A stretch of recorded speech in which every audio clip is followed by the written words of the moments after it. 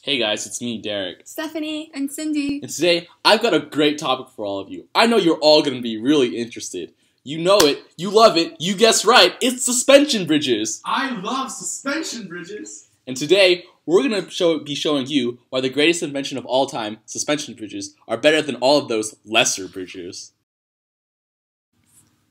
Bridges have been an important part of society for a long time.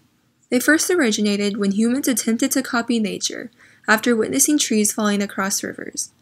The Chavan civilization in the Andes Mountains first used bridges in around 900 BC to connect through their mountainous regions. Bridges were used, and are still used today, to facilitate trade and communication. These structures foster unity, both between land and cultures. Throughout history, there have been different variations of all sorts of bridge designs. They each have their different strengths and weaknesses. These are the four most common types of bridges. First is the beam bridge, a simple platform.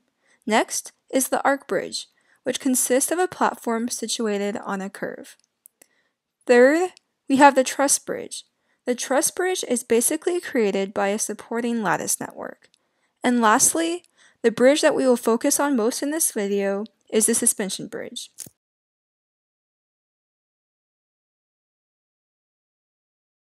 Today we will be going over suspension and beam bridges. A suspension bridge has cables between towers mounted on piers along with vertical suspension cables. These suspension cables are anchored at each end of the bridge and carry the majority of the bridge's load. The first suspension bridges were built by a Tibetan saint in the 15th century, and the modern suspension bridge appeared in 1959 in Venice.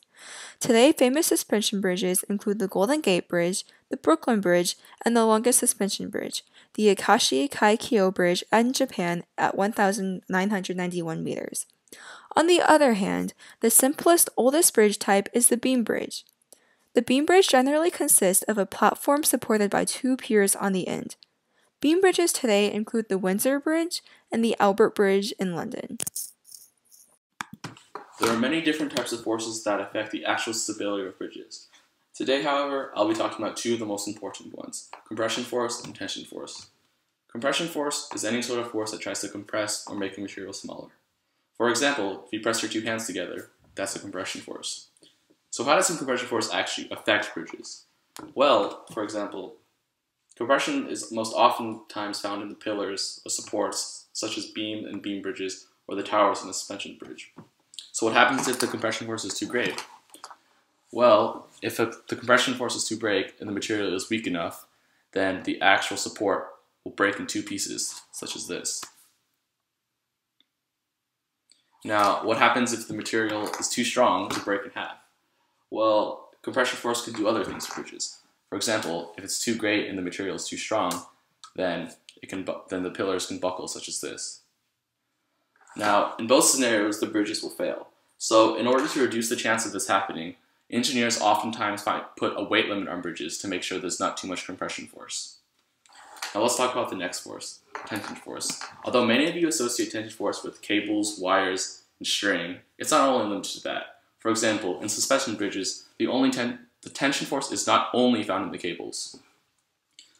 Tension force is any sort of force that tries to expand or make a material longer. For example, in bridges, the bending of the actual bridge would be a tension force. So what happens if the tension force is too great? Well, if the tension force is too great, then the bridge will bend too much and the bridge will snap.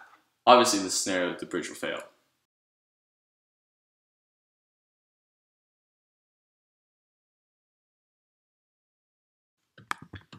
Now let's look at how tension and compression forces affect the beam bridge and the suspension bridge. We'll start with beam bridges. In beam bridges, the compression force is caused by the weight of the bridge itself and anything on the bridge, such as cars and people. This force is then transferred to the beams, which are compressed, and finally, the beams transfer the force into the ground. The tension force in beam bridges comes from weight on the bridge at points far away from the beams. At these points, the bridge starts to bend. This is the weakness of beam bridges, as if the distance between beams is too great and the weight is too high, the tension force will be too high and the bridge will snap.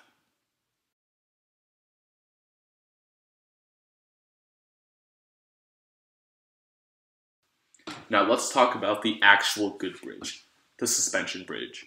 The suspension bridge is composed of a few simple components: the anchors, which hold the main cables, the two towers, the main cables which are strung across the towers, and finally the smaller cables which hold up the platform.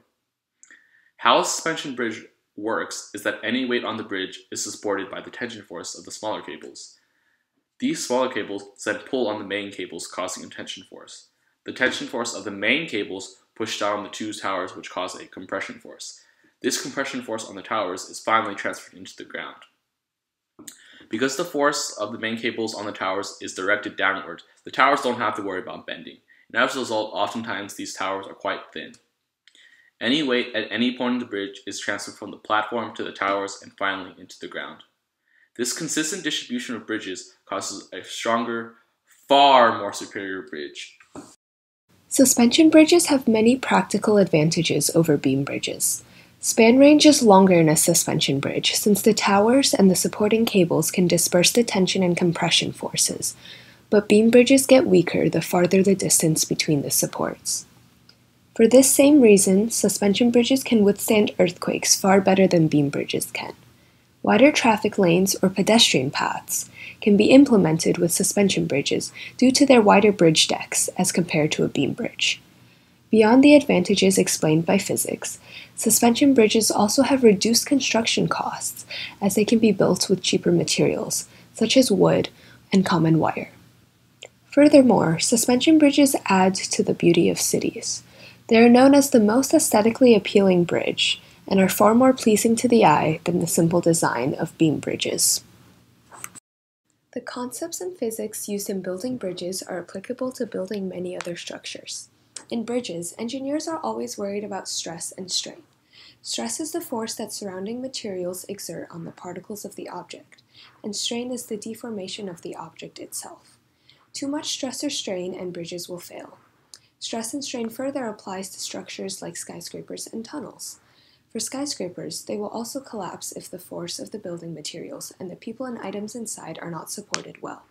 Tunnels similarly face the issue of being able to expand across distances without support under the entire structure, just as bridges do. Today, we describe the importance of bridges along with a brief history of them. Out of the many types of bridges, we focused on two of the most common ones, the beam bridge and the suspension bridge. Through the analysis of how both types of bridges deal with external forces, we argue that the suspension bridge is more effective than the common beam bridge. A suspension bridge uses cables in order to evenly distribute the weight of both the bridge and any objects on it, making it stronger than the beam bridge and allowing it to span longer distances. We then argued the many advantages of suspension bridges. Finally, we connected the concept used in analyzing bridges to different types of structures. And remember, there are two types of bridges, suspension bridges and all the other kinds of bridges. The technical term for these bridges is trash.